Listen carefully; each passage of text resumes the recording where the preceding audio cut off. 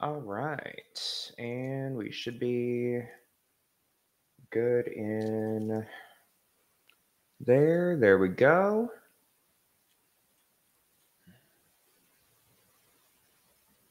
Come on.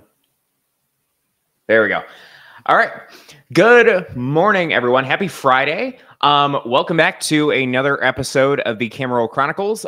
We are trying something a little bit different today. We have a professional live streaming software and all that good stuff that I downloaded like an hour ago. So if we have any sort of issues or anything, bear with me. But today I am super, super excited. I'm here with Sky Stack. Sky, aside from being just a branding genius, Sky is a lifelong entrepreneur, branding expert, and marketing strategist. He owns Reserved Agency in Boise, Idaho. Did I say that right? Yes, sir. Okay, let's go. Let's go. Let's go. And a branding and strategy agency for offer owners, coaches, consultants, and online experts. After teaching himself Photoshop at the age of 8, which is insane to me because I own a content agency and I suck at Photoshop. Took a long This time. guy's made it an obsession out of marrying branding and culture with business results. So, without further ado, Sky, I'm going to let you take over a little bit and tell us a little bit more about yourself, and then we'll get into some questions. Yeah, what's up, Parker? Hey, dude, really good to be here. Total honor to be here. So yeah, a little bit about myself. So, like I said, I started at a young age doing this stuff. I taught myself Photoshop when I was 8. I was building websites at 9. When I was 12, I was working for the local skate shops, making sticker designs and figuring out how to create something from the screen and actually have it go out there in real life, right? Versus just like create pictures and things like that. And so this has really been what I've done my entire life. I don't know anything different. And this obsession with brands, with fonts, with colors, with all these things have kind of carried me throughout my career. So for a long time, I think we'll be talking about a little today, a little bit for local businesses, which is where I actually cut my teeth in a lot of the marketing, a lot of the branding that I do. So I'm really excited that even though like more these days, I'm working with the personal brands, working more with the online experts and authors and speakers and things like that. Really excited today to bring back some of my roots, talk a lot about some local marketing, talk about some local video marketing and branding for those kind of peeps, and be able to rock out from there. Awesome, dude. So, first of all, you and I understand obviously that, building an audience and attracting the right people that you want is crucial to getting, especially inbound leads and stuff on social. So 100%. first, I want to just talk about kind of some insights on like key indicators and key elements for creating a brand that attracts the audience that you're looking for. And sort of what role does video marketing play into that, especially with like the clients that you've serviced? 100%, 100%. So whenever we talk about attracting people with brand, what I always like to think about is affinity. All right. So, for example, my brand is, you can see it, it's very kind of dark and moody, right? If you've seen any of the materials that we put out, they have like tattoo artwork on the cover, right? And that's because we're going after a very specific kind of an edgy person. So the people inside of your audience, right? The best people that you want to work with you, they have certain stories about the world, right? They have certain ideas about how things should be. They have tastes, right? Either aesthetic tastes or just general tastes. And I'll give like a pretty tangible example. So one of the local businesses that we worked really, really well at as a niche was the med spa industry. And we crushed it with video and we crushed it with marketing for them by just focusing on one thing, which was how can we make this seem expensive? Even when we're running the cheapest Botox sale you've ever imagined, let's pretend like this isn't a sales event, but this is like a trip to Rome. And so for the video, for the graphics, the promotions, for everything we did for this particular med spa, everything we did seemed like you were this woman walking through a Parisian love story, or you're traveling through Europe, and we had all the graphics, all of the brand, all the video be telling the story that you are. Oh man, did I just freeze here? Looks like my camera just froze. Oh no! Oh no! All right, let's try this again. Oh. Nope. All right. Well, I'm gonna keep talking here while I figure out what's going on here with the cameras and this funny that of course would be here with you, Parker. But what we're actually able to figure out is we're actually able to figure out that if we brand things to be like the stories that people already have. Then we can actually play into those stories, and we can actually get a little bit of momentum piggybacking from the back of that. So from the fact that people have these stories, these different movies that painted European luxury and haute couture and Louis Vuitton as something that was actually worthy for them, and actually have something that was high end, we were able to borrow some of that brand. And so that's what I recommend people start out with, is like, think about what kind of stories are there with your target customer that they are already believing in. Right? How can you actually be using, infusing into your creative, infusing into, you know, just your everyday promotions. Sky, I think as you're trying to fix the webcam, I think you're cutting out a bit. Let's see. Yeah, there we go. Yeah. All right, here.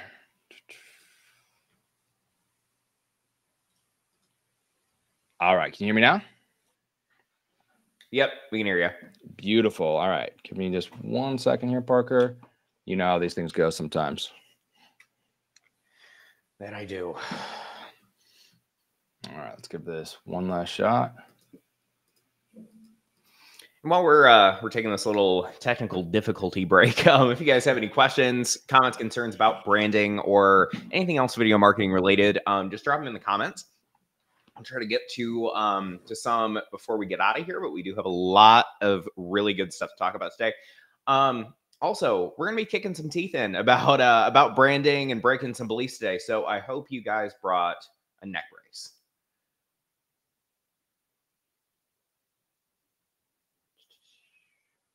Let's see. All right.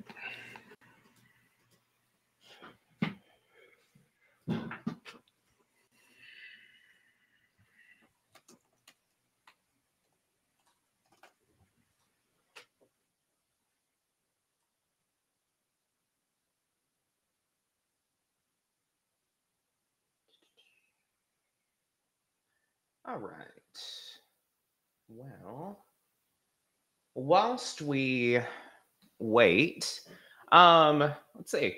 So we've got a few people on here still. So talk to me, guys. What do you guys have going on today? I know I've got a lot of meetings today. We're gonna sign a couple people on. That's always exciting. There we are. All right, here we go. Here we go. All right, we're back. full system reset. Just make sure, right, everything going on here. All right, we're back. All right, thanks for that. Awesome. Apologize for that there, Parker.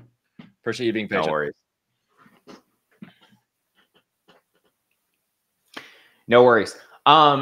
So anyway, let's get back to so you started talking about like the stories and things that people kind of associate with your brand and things like that. So I think that's where you left off. So yeah, yes, let's just start there. Yeah. So let's go back there. So the customers that you want to be working with, right? Because every business, you have customers you want to be working with, and you have customers you don't want to be working with.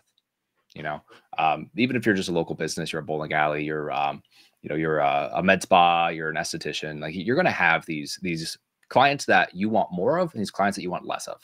And so what I'd like to start with is like, hey, who are our best clients and what do they all have in common in terms of their taste, right? You know, are they all big fans of rom-coms? Are they all, do they like Ron Burgundy? Do they have these certain cultural affinities that are all in common? And then how can we actually take that and then we can infuse that into the marketing, right? So for example, for us, like when I used to be in the med spa industry with our agency, what I used to do is I used to build these promotions where the promotions were like a trip through Europe, right?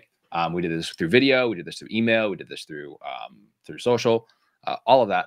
And we built it as if it was this high-end trip through Europe because we saw that the customers that were spending the most inside of this particular business, they were travel lovers, right? They were travel lovers, they were luxury lovers, and we wanted to give that infusion. So even if we were selling Botox for dirt cheap, we actually branded the thing like it was this, this walk down the couture avenue during in Paris, or taking a trip to Rome or something like that. So we could actually bring in those stories and have people from a level bring in the affinity, because branding is it's a game of association.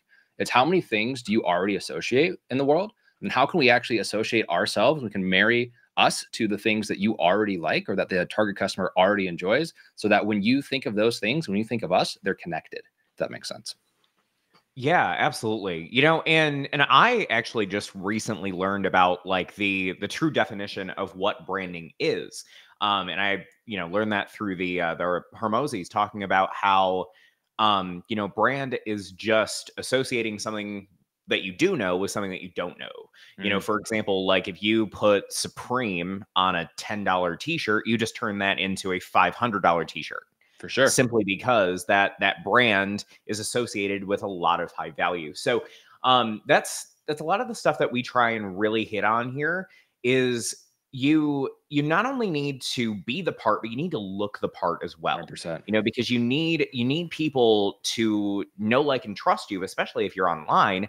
And the only way to do that is to look like someone who is know, like, and trustworthy. 100%. So yeah, I think that's a great point. So I hear you talk a lot about your presentation, and I feel like that kind of leads off of what we were just talking about. And obviously, like, you and I both have a fairly decent setup as far as like webcams and stuff are for like podcasts and video calls and things like that. So what types of things have you seen with your clients as far as making just those little adjustments?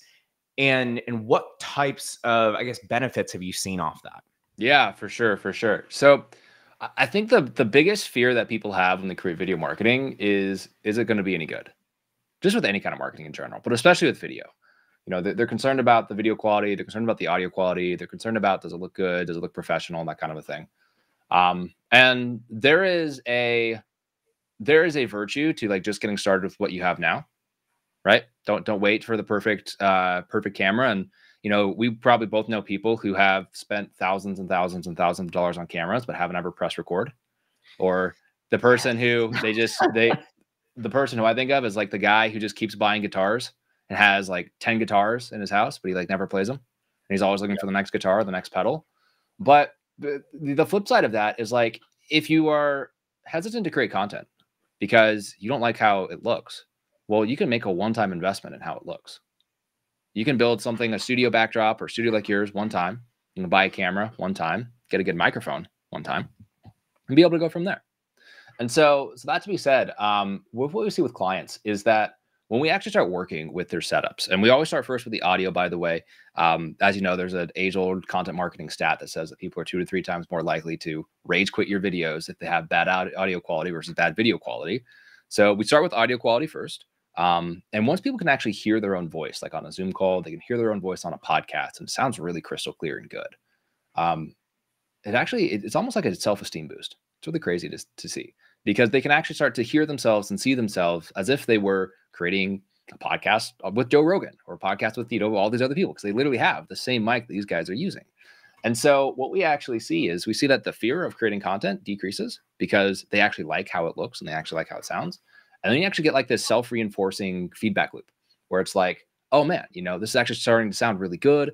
This is starting to look really good. And then they are able to kind of step out of their shells and have a little more confidence. Like, hey, like maybe I am a thought leader. Like maybe I am the person who should be saying this. Maybe I am the person who, I can be on camera and looking good and sounding good. And all of the years of preparation that took to get to this point now allow me to have a platform I can go from here on.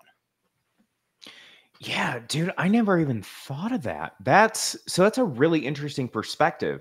Because we deal with a lot of people in this group right now that are just very afraid of putting themselves out there, because they're afraid of what other people are going to think. They don't like how their voice sounds on camera. They don't like how they look, and all those things. And that, I didn't even realize that in and of itself, just making your quality look better can make you feel better. Yeah. So that's really cool.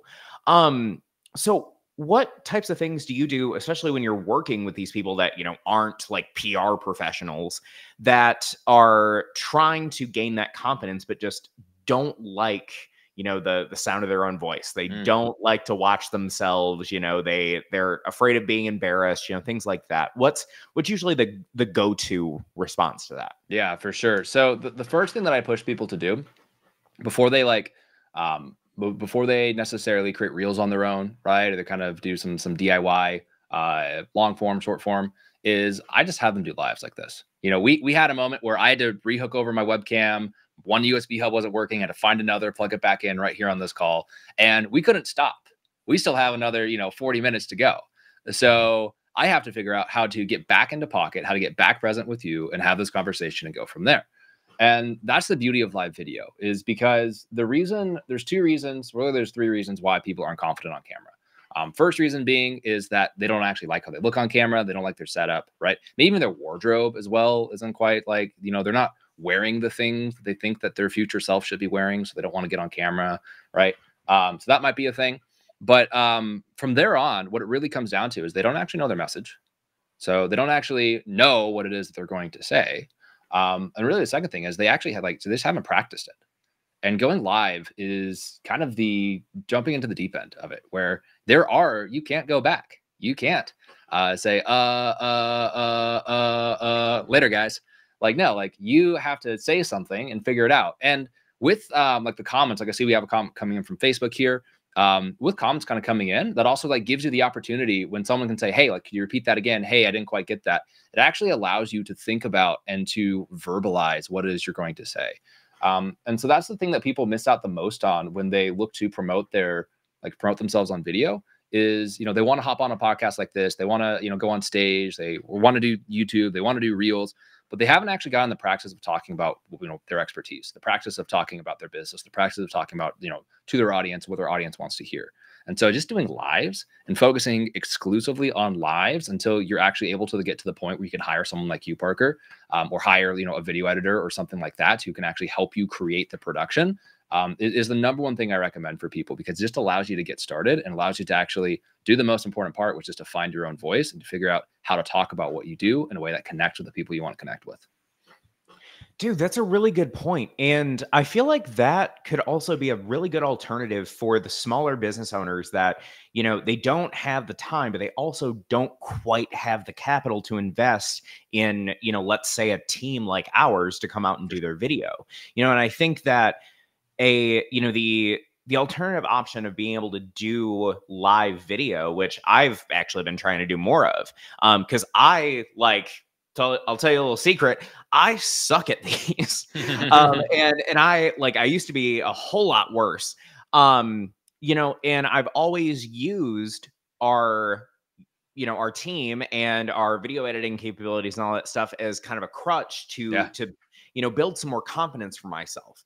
And it is very freeing to just be able to talk about whatever you're talking about and know that later, you can chop that up into reels or whatever, and it's not going to take a whole lot of time, and you're consistently getting better while you're doing that. I think that's huge. For sure. And what would you say to, a CEO that, let's say, just is watching this right now and they don't have a whole lot to spend, but they know they need to start somewhere. Where is the place that they need to start? Yeah. To start with brand or to start with content or? No, to start with making their overall video presence look better. Gotcha. Yeah, great question. So where I would start first is just start with audio quality first. All right. So for me, what I recommend to everyone, this is the Shure SM7B. You'll see it on Andrew Huberman's podcast. You'll see it on Joe Rogan's podcast. You'll see it pretty much everywhere. I'd say it looks like you have the NV7, which is a great alternative as well. But starting with the audio quality first, and just getting that dialed in. What's crazy is especially if you're CEO and you're taking Zoom calls, say you have a remote team or you have clients that you service remote, you will hear endless compliments when you hop on with someone and they'd be like, wow, dude, you sound great. You sound like you're in a movie. You sound like this. You sound like this. Right. And so that'll kind of get the ball rolling for you. And then when you actually do those lives, you'll be able to be delivering the most impactful thing to people, which is people want to hear really good audio quality, no matter what. You have bad audio quality on a podcast, bad audio quality on a YouTube video, on a wiki video, an internal doc. People don't want to listen to that. It will grate on their soul to continue to listen and continue to watch that video. So start there. And then from there, there's lots of different options. I'm a big fan of using mirrorless cameras for webcams. So even though the USB hubs sometimes will fail you, the actual cameras won't. So I'm a big Sony fanboy, just because of the autofocus and the eye tracking that they have there. I know Parker's a Canon guy. I used to be a Canon guy many moons ago. And that to be said, just getting like a mirrorless camera, right? Feeding it through, you can use their own webcam software. You can feed it through something like a Cam Link, like what I do. But just getting it piece by piece. And the nice thing is you don't need to get it all at once. You can upgrade the microphone, and then you can wait a month, and then you can upgrade the camera, then you can wait a month, you can get better lighting. And then piece by piece, you can build something together. And then once you invest in it once, you never have to do it again. So it's not a recurring cost by any means. It's just, piece it out to how you want to piece it out, and know that you can kind of build on it over time. And then I've seen people who, they message me pictures of their setups, and they got 3 or 4 cameras now, and they got the crazy little stream decks, and they got all this cool stuff, teleprompters and things like that. But you don't need that to get started. Just start with a really good microphone. The SM7Bs, by the way, why I recommend them, this is really important, is because people always spend around $500 on their microphone, but they don't realize it because they either buy a $100 or $200 microphone, and they buy $300 of cheap, crappy looking foam to put all over their office to block out all the reflections or the noise. Or they can buy nice instead of buy twice and just get a really good microphone like this SM7B, which is designed to only pick up on your voice and nothing else. There could be someone playing Metallica, full blast on the other side of your office wall. And if you have this microphone, it will barely pick it up because it is just tuned into, only picking up what's in front of you. So it really is one of those things where it's you can try buying like a blue mic. You can try buying, one of these other mics that's on the market, and then watch yourself having to figure out how to soundproof and sound reduce your entire office or your home or things like that. Or you just buy like a good microphone from the start that's designed to just only pick up on your voice and benefit from that as well. Yeah, dude, that's huge. And also I want to drive this home because I know that on podcasts like these, especially when you're talking with, the like higher level techie, CEOs talking about these things that seem very, opinion based, as far as cause especially with a lot of like branding guys, a lot of people just see it and they're like, yeah, like I'm sure that audio is important, but like he's just trying to sell me some shit. Or like, he only says that because he's really, in tune with branding. But I'm going to challenge that a little bit and ask if you've ever watched let's say like the First 48, any of like the true crime shows. If you look at it, the vast majority of those episodes are just a static tripod shot of a street lamp in the rain, and all you have are some subtitles to read. Those go on for minutes at a time, and you are fully tuned in. But if your audio sucks, it doesn't matter what the hell's going on screen. You will not watch it. I promise. So yeah, that's huge. I'm really glad that you brought that up. And if you ever want to test this out, go find a podcast that is not professionally made. Go to one of their first episodes and see if you can find an episode where they didn't take the audio and make it in both ears, so it's only on the left and only on the right. Oh my God, yeah. And see how long you can listen to that before you want to harm somebody else. And you have that rage inside because you want to listen to this podcast in both ears and it's only in this one, and then come back and say if audio quality is important. Yep. Dude, that's 110%. Okay, so I really want to get into this too, because this I feel is super important, especially because I actually made this mistake early on, and I'm sure a lot of you here did too. So a lot of people misconstrue, they're like, I know I need a big audience, I know that I need to create constantly create content that is going to build know, like, and trust so that I can build an audience, but they don't quite realize the difference between a massive audience in terms of volume versus an audience that may be a little bit smaller, but is the people that you actually want to speak with. So 100%. As far as that goes, what types of tactics have you used in the past with your clients to make sure that they, one, understand this, but two, are staying away from just trying to, get more followers and are actually building quality relationships. Yeah, for sure, for sure. So I'll explain this with a little bit of a story that I've shared with my clients that they found is really useful. While I was working with local businesses, kind of as my day job in marketing, I was promoting concerts on the side. And there was this one particular DJ who was a long time ago, probably about like 10 years ago. He was a mid-level DJ who's probably being able to get paid in that world like $2,000 to $3,000 a show, which is like when you're just barely starting to tour, that's like where you're at. And so he was at that level, but he started blowing up on Facebook because he found that even more than making music and playing shows, he had a better talent for creating memes and finding good memes. And so this guy who should have a DJ page of like 5,000 fans or something like that blew up to over 4 million in like 18 months. And so looking at that, if you looked at just by size of audience with DJs at the time, the only DJs who had millions of fans on Facebook were like Skrillex, Avicii, Martin Garrix, Diplo, Calvin Harris, right? Like the big guys who are getting paid $1 million a show and, to go play New Year's Eve somewhere in Vegas or things like that. And so I was really interested to see, okay, now that this guy has this huge audience, like, is he going to be doing that? Is he going to have his name at the top of the festival flyer at Coachella, like Calvin Harris does, because he has millions of followers? But turns out, no. In fact, even though he had millions and millions of followers, he was still at the very bottom, because whenever he posted what he should have built his audience around, which was music, he might get 20 comments and 5 likes. But when he posted a meme, he got 40,000 shares because he had built his audience around not the actual main thing that he was doing. So engagement, guys, is it's a tool. It's a tool. And just like you can use a tool, the tool can also use you. And you can use engagement and use content with an audience of a few thousand people to make all of your dreams come true. But if you try to chase engagement, and because, say, I don't know, maybe you posted a picture of your dog yesterday and it got 5 times more likes and got more shares than pictures of your business or things like that, and you think, man, I'm gonna do another thing about my dog. Well, it's careful. Like, be careful, because you don't want to build your audience around the wrong thing. Is your audience here to see pictures of your dog, or is your audience here to patronize your business? Kind of a thing. So most people underestimate what they can do when they are consistent with content, and they overestimate what they can do when they go viral. That's the other thing as well. Probably, Parker, you hear this a lot being in video. Hey, I get it, but I want this to do 500,000 views for this reel. I need this to do 1 million views. I need this to do X amount of views, Yes. Which is actually not the case.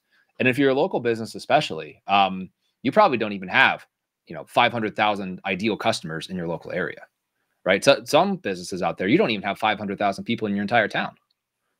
So why would you want to be able to have hundreds of thousands of views online for people who can't even come and patronize your business? So instead, building a deeper audience, right? Kevin Kelly wrote a fantastic essay a long time ago called 1,000 True Fans, which is just really, if you want to make a basic living, say $50,000 a year living, which is just, with these days and inflation, is a lot less than it was when Kevin Kelly wrote about it. But, if you want to make a $50,000 a year living, you really just need 1,000 people to give you $50 a year, right? Or 100 people to give you $500 a year, right? You don't need a ton of people in order to grow, in order to scale. So all that to say, really with my clients, what we focus on is like, hey, engagement can be a tool. Like, we can definitely use engagement to grow audience and to build deeper trust with the people that we want to work with, and to build a relationship with them as well. But avoid the trap of building your brand around the wrong things. Just because it gets engagement doesn't mean it's what you want to be built on. And while you could build fast, if you focus on posting memes and pictures of your dog and jokes and kitschy things like that, I think that the DJ that I shared at the beginning, who got to 4 million Facebook fans, I think he probably would have rather grown slow compared to grown fast if I talked to him. And I think he would much rather would have been able to have people there be for his product and for his music than to be there for what he was posting to chase engagement. Dude, 100%. And, guys, the thing I really like about Sky is his just uncanny ability to put a story to everything, and that really does fall in line with being a branding expert, and just like we've talked about earlier, with making associations between what people do know and what people don't know, what we've noticed recently, because we've tried to really start incorporating analogies and stories and stuff into our own content, and it's performing 10 times better simply because we're not just blabbing about what we do. Instead, we're telling you what we do and explaining it in a way that you can understand and makes not only sense but relatable sense to you. 100%. So I think that's really cool. But also to kind of piggyback off this too, like I do hear that all the time about how I just want, a bajillion views on this video.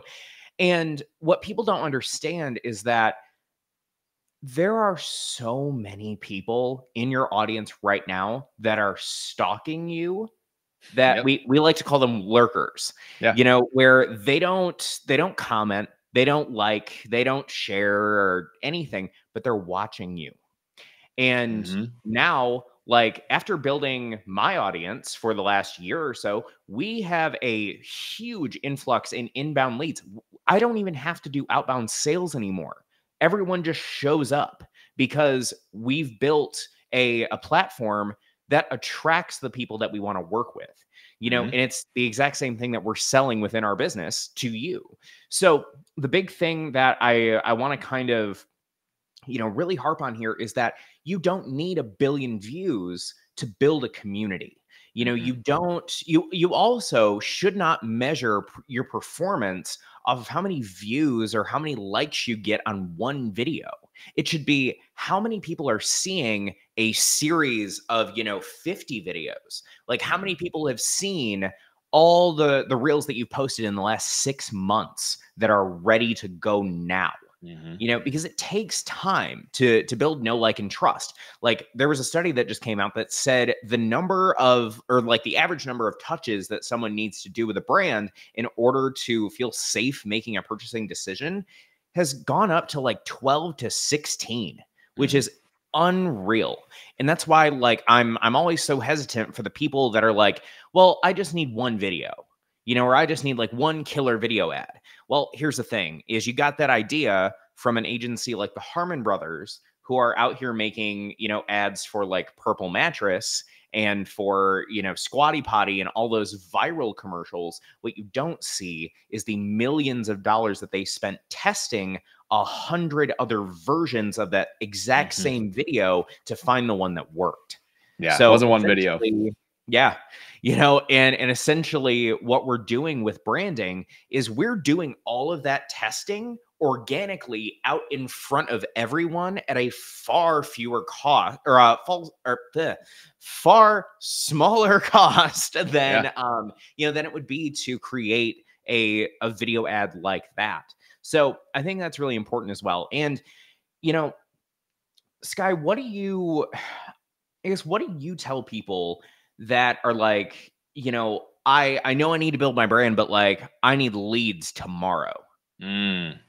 Yeah, great question. So if you need leads tomorrow, that's not a brand problem. I mean, that's a business problem, right? And my question would be like, hey, where are your existing leads? Where's your existing database? Like, are you actually following up with them? Are you actually doing right by them? Because most businesses, doesn't matter what industry, every single industry I walk into, there is a database that needs reactivated.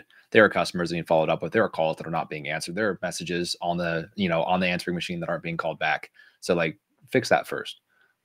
If you do need leads tomorrow, though, the best thing that you can do is just take 100% control of that. And what I mean by that is just manual audience build. When I was running my agency, I wish we would have done this. We encourage clients to do this, but I wish we would have done it ourselves, which is, if you're running a Facebook account, and send out 50 friend requests every single day, so that you can just be building up an audience of people who you can show your content to, give them those 12 to 16 touches, which, by the way, you can time collapse if you just post more, by the way. Make sure it's still good, because it has to be good touches, not like I just threw this, I just threw up this garbage reel of me in my pajamas because I wanted to post 5 times today, but make it good. And, but start building that audience and take that into your control. follow 50 people a day on Instagram. And at the end of the week, unfollow the people who haven't followed you, do it all over again. And do that in addition to your content so that you have people who are readily available to see your stuff. And so while like, yes, like you can be using video to get followers, and that could be like an important metric, especially if something is on brand, right? It's talking about the thing you want to talk about. It's not like the music guy doing memes, but it's actually about his music and he gets a bunch of followers. Like that could be like an indicator, like, hey, maybe we should do a little bit more of that because we're talking about the right things and we're getting some good results. But I like to stack the deck. And when people talk about David and Goliath, they like to talk a lot that, David swung this stone and hit Goliath in the forehead. But as one of my favorite writers on strategy, Friedman, talks about, is he's like, hey, like not only did David shoot the sword or shoot the stone, but he actually walked over the sword and cut off the head afterwards.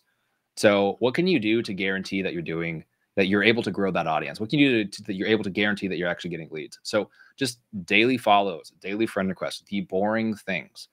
If you do that, and if you have your profile optimized to some point where there is a little bit of branding on there, so people will see that follow, they'll see some cool content. They'll be able to see, a good bio that describes what you do and, put you actually in a place of maybe being of authority or being of value or being of use to those people. Then you can actually see your account grow by a steady 10 to 15 people per day, which, do that for a month. That's an extra 300 followers. There's probably some clients in there. Do that for another month, 600. And then pretty soon, not only will you be able to continue to rely on that steady growth, but you actually have more of a base, especially if you guys are doing Instagram marketing, if you guys are doing TikTok marketing, you have more of a base of people who are following you that can give you those engagement signals that could actually tip over your videos to becoming more viral or getting more reads or getting in front of more eyeballs because you have enough of an initial audience to start giving it that push and give it that momentum. Yeah. And I want to piggyback off that too. So Sky has this lead magnet that I still use to this day. It's called 50 New Faces. And it's the exact same framework that he just laid out as far as, I think is it specific to Facebook groups? Yep. Facebook groups. So the 50 New Faces formula, invite 40 people to your group every day. Go into your invites and click remind on 40 people, give them another notification to join your group. And then clear out 40 old invites. I do this myself, just did it last night before bed.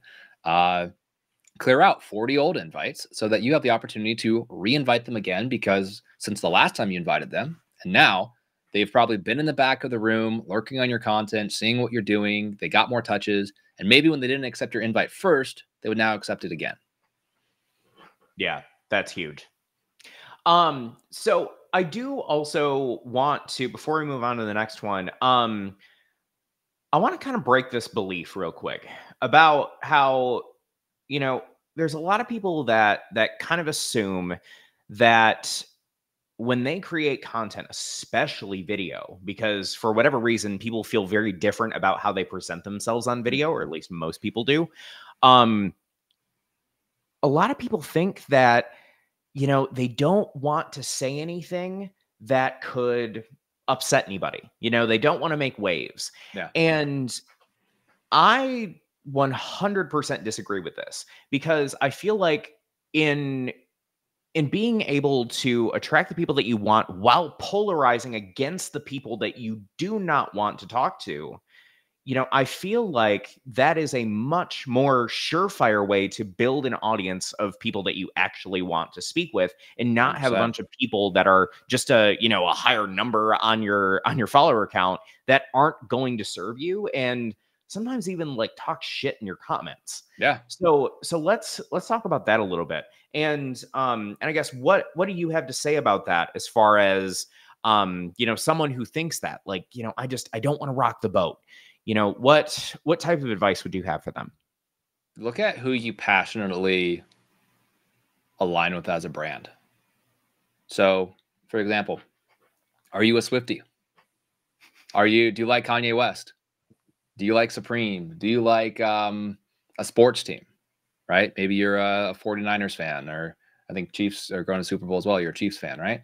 Are you, when you look at your deep loyalties to another brand or to a public figure or something like that, who do you actually align with? And then when you look at that, ask yourself, like, do these people have haters? How polarizing are these people that I already enjoy, right? It's to the point where my daughter, she's in third grade. If she has told me that if you say the word Taylor Swift to a boy in third grade, he will scream and yell and run away because it is like there's no more cooties anymore. There's like Taylor Swift. And when her teacher put on Taylor Swift for a dance party they had at school, all the boys hid underneath the tables and screamed because it was too girly and it was too Taylor Swifty. Meanwhile, this is like the biggest brand in the world right now. So, like, think about where your own loyalties lie. You know, are you a Swiftie? Are you a Star Wars fan? Are you a this fan? Are you a that fan? And then look at the people who talk shit on it. Right? Look at how polarizing and how crazy people go in. You know, things are not for everybody. And when you realize that really great art divides the room.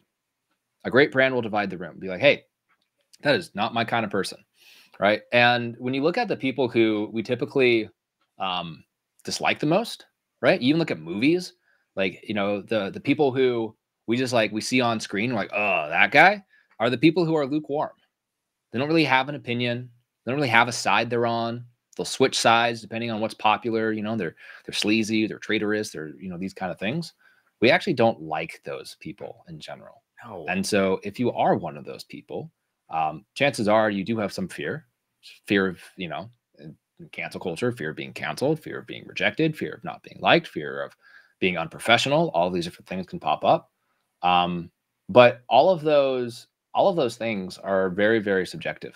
You know, people might not say it's professional for me to be wearing a ripped up denim jacket and a hat on a podcast. You know, I should be in a suit and wearing loafers or something like that. But this is my brand. This is who I am. And so when you don't put yourself out there in a way that actually creates contrast, what you actually risk doing is you risk leaving the people who are like you, or people who are like your brand, alone. So if I were to show up in a suit and a tie, which, you know, I have, and I could, and I dress up very well, the people who I want to work with, who are, you know, maybe a little bit rougher around the edges in terms of their appearance, they're great people, but they're tattooed. You know, I have clients who have like their necks blasted and things like that too. Awesome guys, right? I might not necessarily appeal to that. And those are kind of my people. I grew up in skate parks. I grew up in music clubs. I grew up, you know, like the subculture is my life in some ways. And so, so that to say, you risk not bringing in your tribe when you actually hide who you are, when you're afraid of being unprofessional, afraid of being on this, on that. And you can fix a lot of that by just being bold and like actually speak your truth. And when you speak your truth and you speak your power and you know that you're the real deal, you'd be amazed at what happens. Amazed at what happens of how many people who were in the back of the room will actually respond to you. And then on the second thing is that there is a way that you can polish what you are doing. Even if you feel like, hey, you know, I just feel like I should show up like Mark Zuckerberg in a hoodie and jeans and all this, you can still do that in a way that makes you look polished, makes you look professional, makes you look of quality, someone who is knowable, likable, trustable, all those different things, be able to rock from there. Dude, I have a great story for that. So literally yesterday, I had a meeting with a prospect, and I brought in one of my awesome colleagues who runs a lot of workshops with me.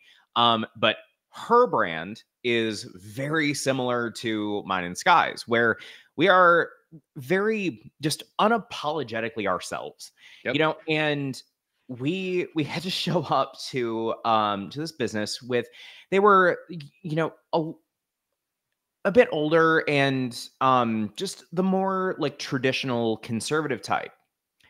And she had texted me beforehand. She goes, you know, I don't really know what to wear, because like I don't want to you know, I want to make a deal with these people and I don't want to make them uncomfortable. And I was like, dude, that, you know, it doesn't really matter. And she's like, all right, I'm gonna wear this shirt that says not today, Satan, with a blazer. And she freaking killed it. And now, lo and behold, those people love that, not because it was in line with their values and beliefs, but because she was unapologetically herself, you know. Yeah. And now she's got a proposal sent out today, you know? Yeah. So, and you know, I've experienced that too. And there's so many people, even in this group right now, that I have, that I've just thought that, you know, there's no way that I would get along with these people. You know, there's no way that they're going to resonate with my content. I met with one of my favorite people in this group months and months ago, and she's a realtor. I'm not gonna say who she is, but she is I think like late 40s, 50s ish, and just a very like traditional conservative type of realtor, or at least I thought.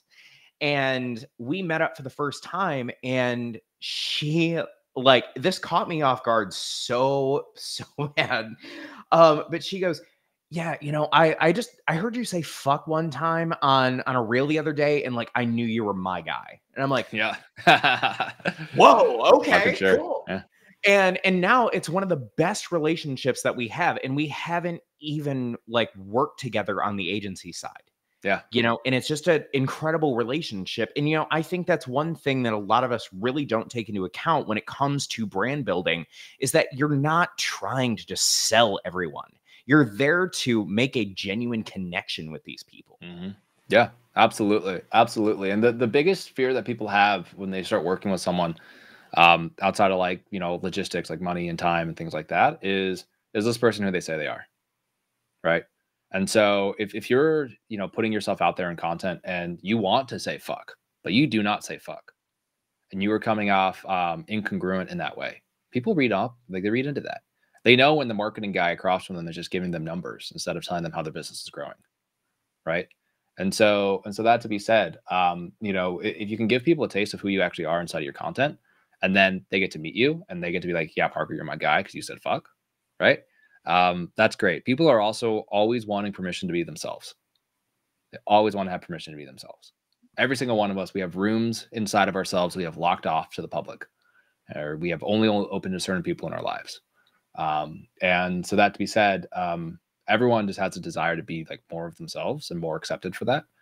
And so if you were able to be yourself and create a community like you have, Parker, where, you know, you are unapologetically yourself. I see some of your posts and I'm like, man, that's so Parker, you know? And so like, I'll see those posts. But you being able to unabashedly be yourself also gives permissions for your clients, for your peers, for the other people in that community, to be themselves as well. So it's a ripple effect. And it can all start with just you saying fuck on a reel, or just being, you know, congruent to who you actually are, and be able to go from there. Absolutely. That's so huge. Okay. So let's shift gears a little bit and let's talk about some big, like, costly mistakes that people make when they kind of start branding by themselves, but they don't really know what they're doing. You know, what are you seeing that like are common mistakes that are made that typically are very difficult to fix? Yeah, for sure. So the thing that people make the most when they start branding, there's two mistakes. Number one, they brand to the industry, not to the customer.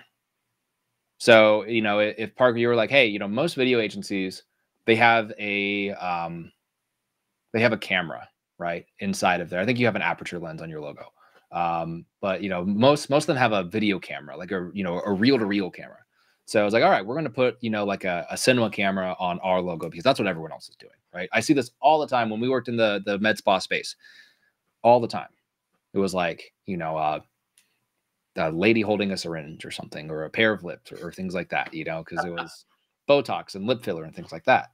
But that's not actually what the but as we kind of started this off talking about customer stories, the customer has a different story, right? And so how can we actually brand to the customer? What do they actually want?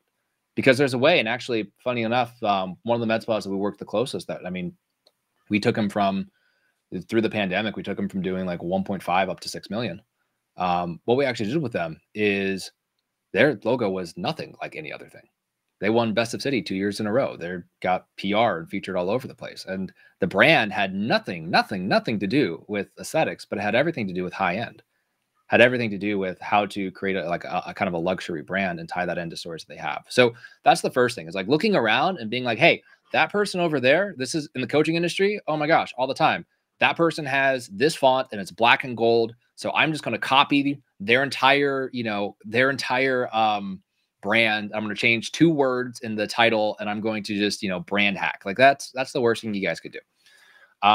The second mistake that you guys are going to make is you're going to spend 80% of your time focused on deliverables and 20% focused on foundation instead of 80% on foundation, 20% on deliverables. What do I mean by that?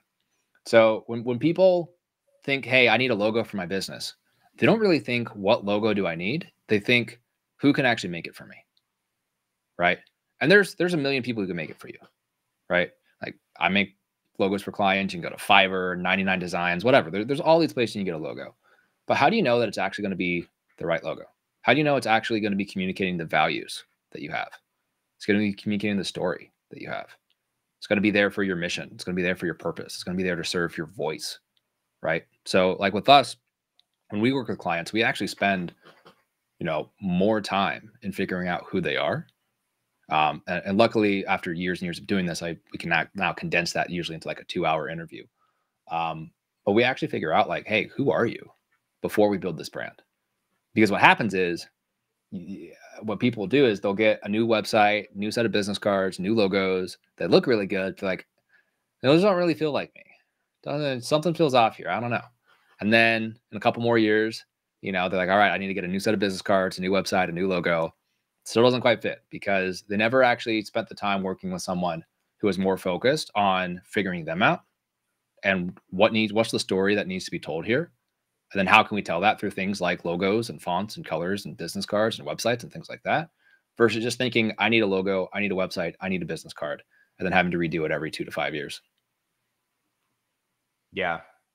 Yeah. And, I actually, like, before, learning about you, I was not very conscious of my brand. I had a friend who was a graphic designer that luckily came up with at least I feel, is a pretty kick-ass logo for what it is. For sure. And that was my extent of branding. Hell, for the longest time, I didn't even use the same font. Yeah. Like for everything. Yeah. And I saw you talk about that in a post. And I was like, fuck. Yeah. It's consistency. I didn't even know what font we used.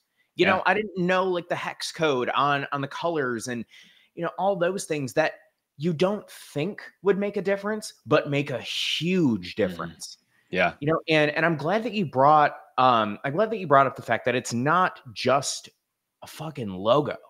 It's the story behind your brand and what you're trying to portray to the world. 100%. And I think that's brilliant. And now you're making me think about changing my logo. The biggest thing too is like work with somebody. Even I have people who advise me on my brand. Work with someone who can hold that mirror up in front of you, because I've never seen a client who walked in to one of those brand interviews who knew themselves 100% and what their brand was. And we always, somewhere inside of that 2 hours, we find where, hey, you said it was this way, but now that we're actually talking, it is this way. And then it's usually those things. So that's the other thing that kind of holds people back from creating content or, putting their brand out there, that they have these mismatches and they don't quite know where they are. They don't quite know why they're there. They can maybe function and put out content, regardless.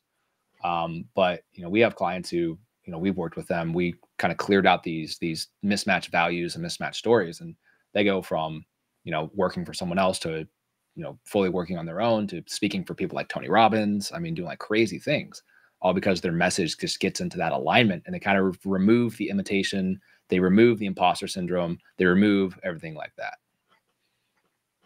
Yeah, 100%, dude.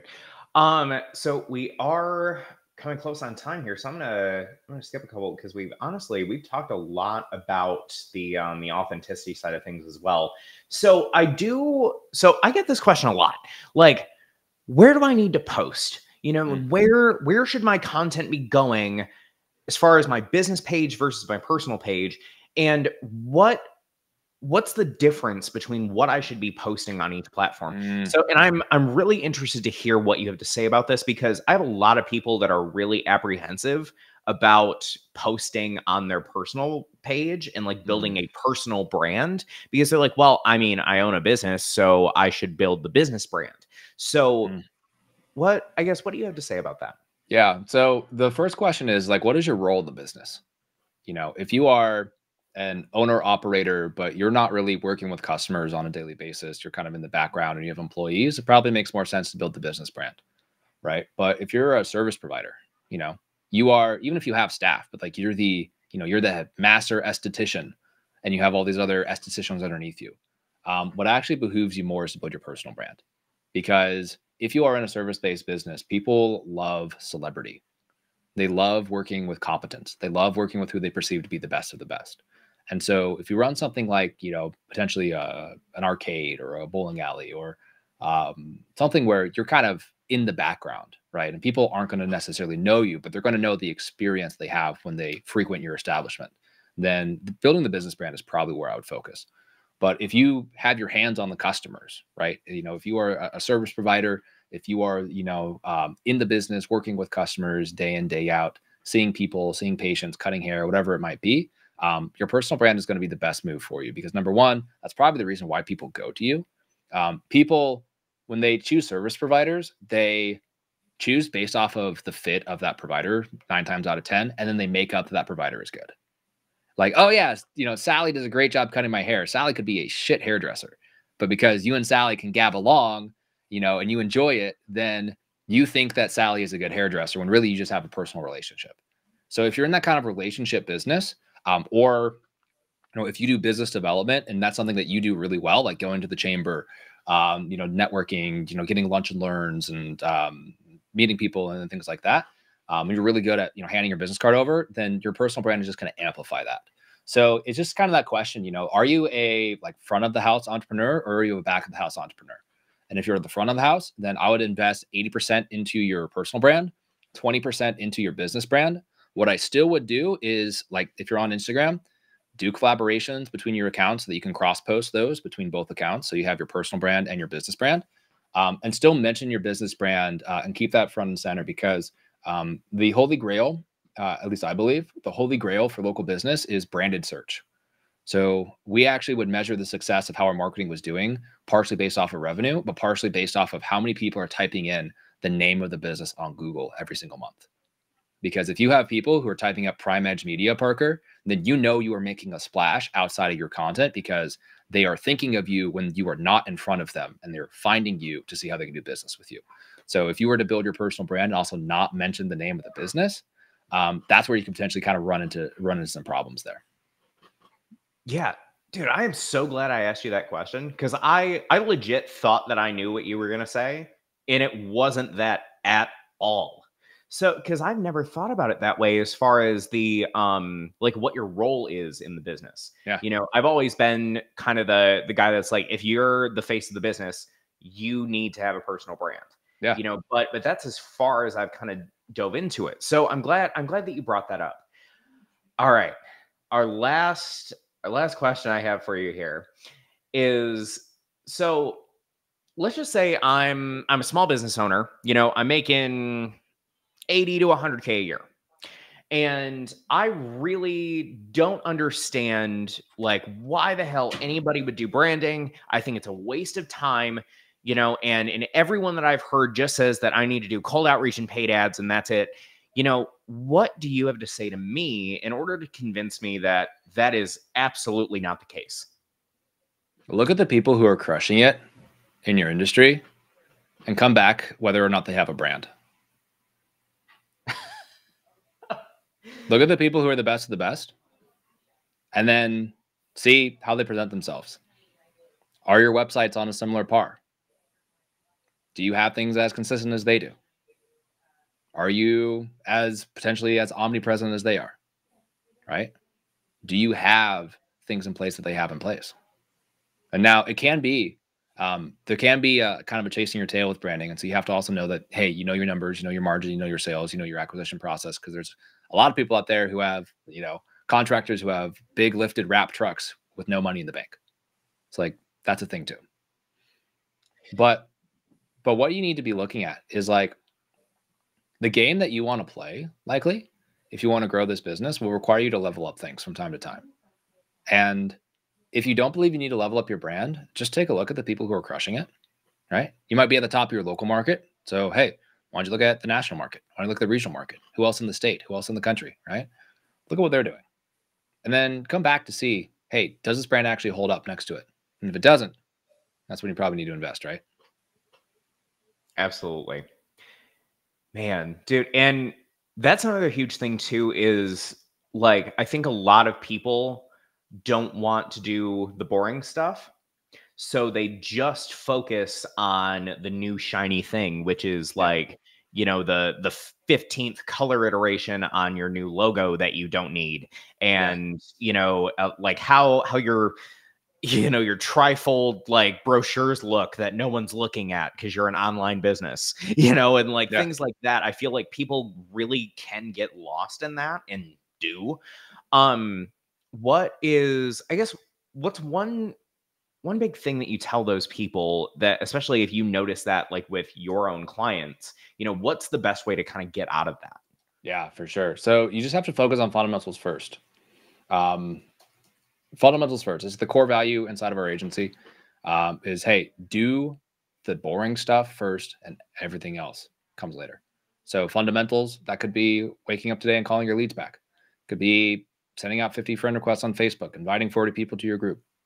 Those are the bedrock. Knowing your costs coming in, going out, knowing when you acquire a new customer, how much are you paying for that? When you are servicing them, how long do they stay? And how much money do you make off of that over time?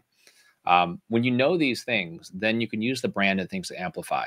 But brand, if you're using brand to distract yourself from the foundations, it's not a problem with branding. It's actually a problem with procrastination. It's a problem with fear, whether that be a fear of actually being successful, fear of looking at the numbers and realizing how horseshit they are, right? Fear of whatever it might be. So you'll fear of being rejected by a client because you're going to call them up and, the lead's going to, talk back in your face or something like that.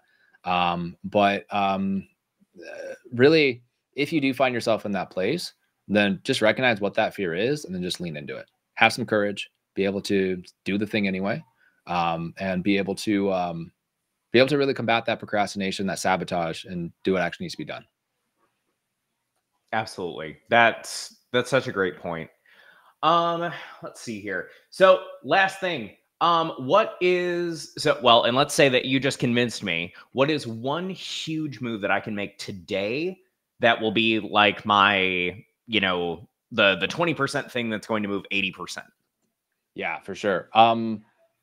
Find someone who can work with you on your brand, whether that be a brand boot camp or hiring a brand specialist. Before you actually go into hiring a designer or a website maker or anything like that, like get that thing right. And then once you're able to get that thing right, then start, hiring, even if you have to wait a while, you'd spend your first initial chunk actually on that specialist. Totally okay, because you're going to have the clarity, you're going to have the insight, you're going to have the vision. You're going to be able to actually know what it should say, what it should represent, all of that. And then you'll be able to go for there. The best thing is when the designer, that is the same person, right? Where they do get to understand your brand, discover who you are before just, whipping up some logos or whipping up some websites or things like that, some video content. But that all to be said, it does pay to get the insights, because you can either do it right or you can do it again. And so just kind of pick your choice. Do you want to do it right, or do you want to have to do this again? I love that, dude. All right. So I know you got to go. Where can people find you? Yeah, great question. So search me online, SkyStack. You can find me pretty easily there. I am on Facebook. You can search up SkyStack. I'm there as well. I do have a group called Marketing for Leaders. It's for personal brands, thought leaders, experts. If you are more that type of a person, you will love this group. You can come hang out in there with me, where we do live videos and things just like Parker does all the time. So anyway, man, this has been really, really good. Thanks for asking really good questions, by the way.